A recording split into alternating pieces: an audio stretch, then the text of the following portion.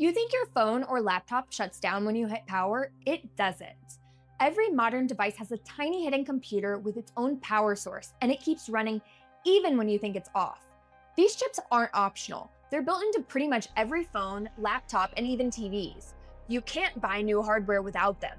And the wildest part is that you can't see what they do, you can't turn them off, and they can still talk to the outside world. In this video, I'm going to show you why these secret systems exist, how they've already been hacked, and what you can do about it.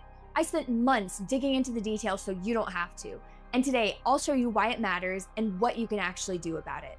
You close your laptop, the screen goes dark. You're done for the day, right? Not exactly. There's still something running. Not sleep mode or hibernation. It's a second computer inside of yours that stays awake.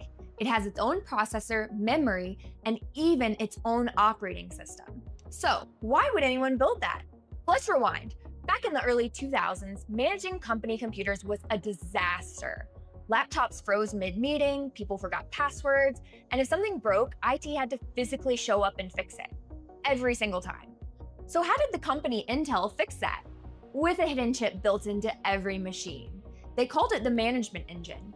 And this thing didn't just run when your computer was on, it stayed active whenever standby power was present, even when the main CPU was shut down.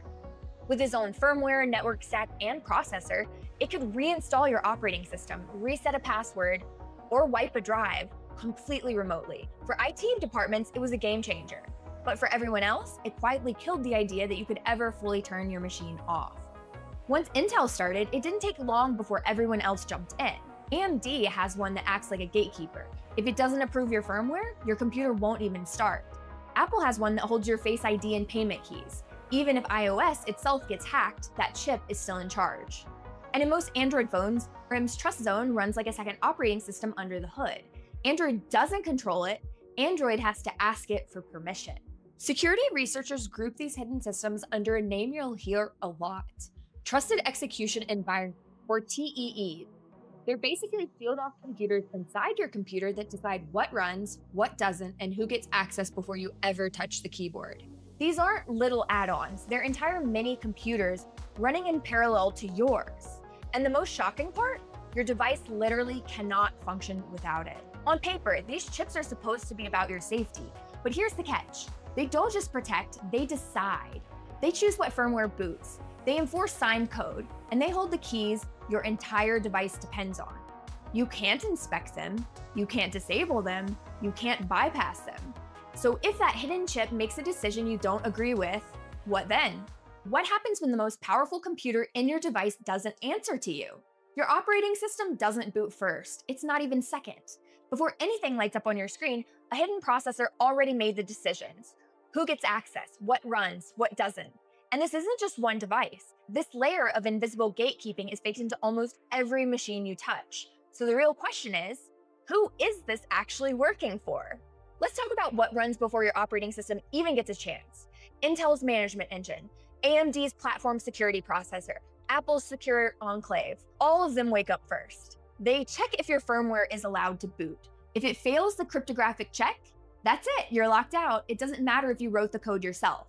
And these aren't things you can just uninstall. They're soldered into the motherboard. They've got their own power, their own execution environment. Even if the main CPU is cut off, many of these chips remain powered as long as the board has standby current. And if you try to push back, good luck. These systems are locked down on purpose. If you try to flash your own firmware, you're gonna need a vendor key. If you try to break out a trust zone, your Android phone might just break. And if you want to see how Apple's Secure Enclave handles your face scan, your wallet, and your keys, you just can't. Apple doesn't release the source code, and no one outside of the company can audit it. These systems are designed to be out of reach on purpose. So in the name of security, you're now a guest on your own hardware. Your laptop, your phone, your tablet, they're not single computers anymore. They're layers and stacks of machines, each one more privileged than the last. And the one that you interact with, the one that you think you own, that's the least powerful of them all. At the top is you, but underneath you've got subsystems that don't answer to you. They don't wait for your input, and they sure as hell don't need your permission. So if your device now has a second brain, what happens when that brain starts thinking on its own? Security researchers actually have a way of mapping these layers. They call them rings of privilege. At the very top, your apps live in ring 3, Beneath that, the operating system kernel runs in ring 0, with deep access to hardware. Go lower, and firmware like BIOS or system management mode runs in ring 2. But then there's ring 3. That's where Intel's management engine and AMD's PSP live, a layer below everything you can see or control. This buried layer, the one below your operating system and firmware, that's the trusted execution environment. It's where those vendor chips actually live. They wake up before your operating system, they can override your firmware, and they keep running as long as the board has power. That's why these chips matter so much. They're not just side features. They sit deeper than anything you can touch, and every restriction or lockdown that follows is only possible because that layer 3 exists. You don't get to decide what your device trusts. That decision has already been made by someone else. And once a vendor has the power to deny your firmware, block your OS, or revoke your access, they can just use that power for more than just security. So what happens when untrusted quietly becomes unauthorized? Take secure boot. On the surface, it sounds like it's protecting you, but in reality, it's protecting the vendor's ideas of what your machine should run. For example, Windows Secure Boot only accepts Microsoft signed code. If your BIOS doesn't find the right certificate, your operating system won't even launch. And what if you want to dual boot, or customize, or run some weird little Linux distro you compiled yourself? Too bad. If you have the wrong key, you're blocked. Try flashing your own firmware on a ThinkPad, it gets soft bricked. And if a government actor tampers with your system, don't expect an alert. These checks were not designed for you, they were designed to protect the supply chain. This is the slippery slope. It started as malware prevention, then it was used to fight piracy, then came regional locks. Now, some BIOSes won't even let you roll back to an older version. Apple takes it further. Replace an iPhone part with something third-party and the system can refuse it, framed as safety. If you try to root your Android, some models won't boot. And with Chrome OS, verified boot is locked on by default, with no opt-out. And none of this is theoretical. Just a few years ago, Brazil's Supreme Court ordered Apple to allow side-loading apps. Apple simply refused. Not because one specific chip directly blocks sideloading, but because the entire hardware stack, Secure Boot plus a secure enclave, made Apple's rules nearly impossible to override. And notice, you're not in that decision loop. So let's break it down. If a chip inside your device can deny your firmware, if your operating system won't load without the vendor's blessing, if your repairs get blocked at the hardware level, then what do you really own? At that point, you're using a machine that's secure against you, but not for you. And if every device you buy is enforcing someone else's policy, how long before those policies stop reflecting you at all? These hidden chips were supposed to make your devices safer, but what happens when the part of your computer you can't even see gets compromised? Let's give you a few real-world examples. A few years back, researchers found a flaw in Intel's hidden chip that gave hackers almost God mode access to millions of computers.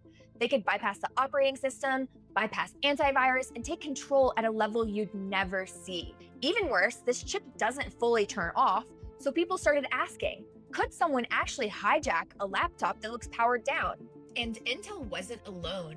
Apple's Secure Enclave and AMD's security chip both had their own serious flaws. And in Android phones, billions of them run on a system called TrustZone.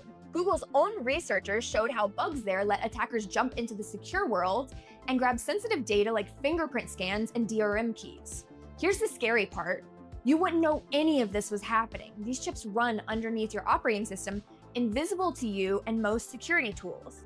And because you can't remove them, you're stuck hoping that the vendor patches the hole, and that they even admit that it exists in the first place. So what happens when the most trusted part of your machine is also the least inspectable?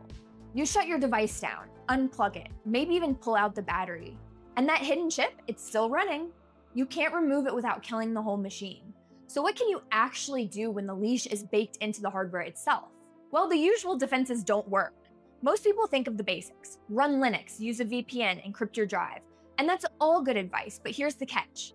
Those defenses live above the hidden chips. And those chips operate below the operating system in a place your tools can't even see.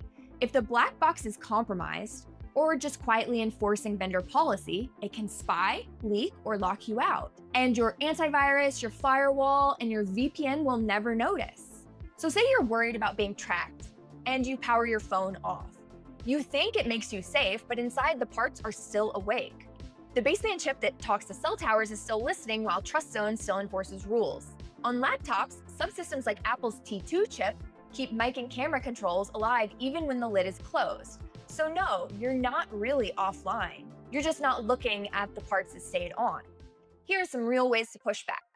You can't win a perfect victory, but you can take ground. Choose hardware built for user control. Laptops like Purism's Librem or M&T's Reform try to strip out or disable the hidden chips. Systems like Raptor's Talos 2 use open source hardware without the black boxes. They're kind of pricey, but they definitely prove that it's possible. You can also minimize trust. Don't put all of your eggs in one basket. Cube's OS is a great example. It splits your computer into isolated compartments. If one part is compromised, the others stay sealed off. It's like carrying multiple laptops inside one. Physically cut off what you can. Use real kill switches for Wi-Fi and mics. Flash neutralized firmware onto Intel ME if your device supports it. Some people even keep sensitive work air-gapped on machines that never touch the internet.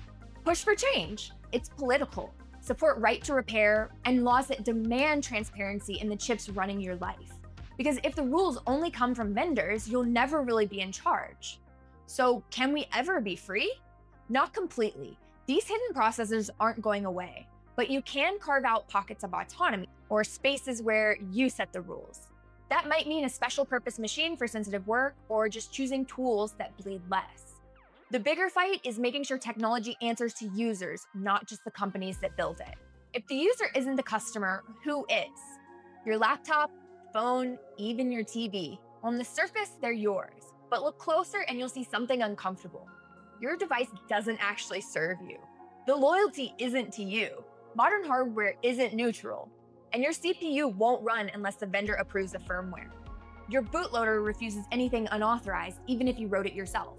And your GPU might not even start up without the manufacturer's signature. It's not that you can't own your own machine, it's that the rules are set so you'd never truly do. And vendors love to frame this as protection. Secure boot, trusted hardware, locked environments, but protection for who? Secure boot can block malware, but it can just as easily block Linux. A safety feature can also enforce App Store monopolies. A chip that verifies hardware parts can just as easily reject third-party repairs. Security isn't always about you. Sometimes it's about keeping you in line. And when the system doesn't answer to you, who does it answer to? Think about it. Laptops that silently force BIOS updates, phones that install apps remotely for your convenience, smart TVs that send back your viewing habits, whether you said yes or not, and we did a video on that a couple weeks ago. These aren't bugs, they're features. Features that serve the vendor, the advertiser, or the platform. Everyone but you. So who's really in control? If your machine can wake itself, deny your code, and report your activity, then who's the real owner? Not you. You're not the customer in this equation, you're the product. The loyalty of these hidden systems isn't to the user. It's to the supply chain, the vendor, and sometimes the state. So if the most powerful parts of your computer don't answer to you, you have to ask, who are they actually answering to?